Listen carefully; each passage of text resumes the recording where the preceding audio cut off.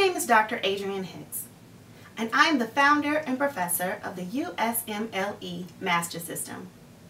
Today I'd like to address a question from a foreign medical student asking, is it mandatory for me to take my USMLE Steps 2 clinical skills and clinical knowledge during medical school if my school actually doesn't require it for graduation?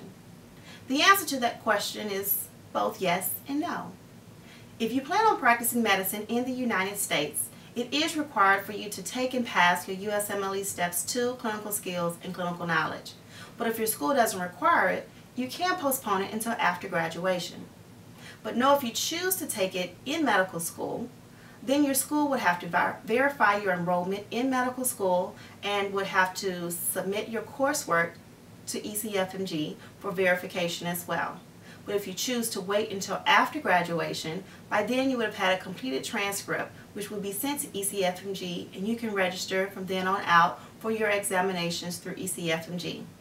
It is still recommended for you to take your USMLE Steps 2 clinical skills and clinical knowledge during medical school because you would have gained that core clinical knowledge from your core clinical rotations such as family medicine, internal medicine, surgery, pediatrics, and OBGYN that are tested on your USMLE Steps 2 clinical skills and clinical knowledge.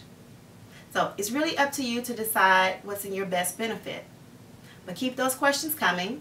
Send them to questions@usmlemastersystem.net.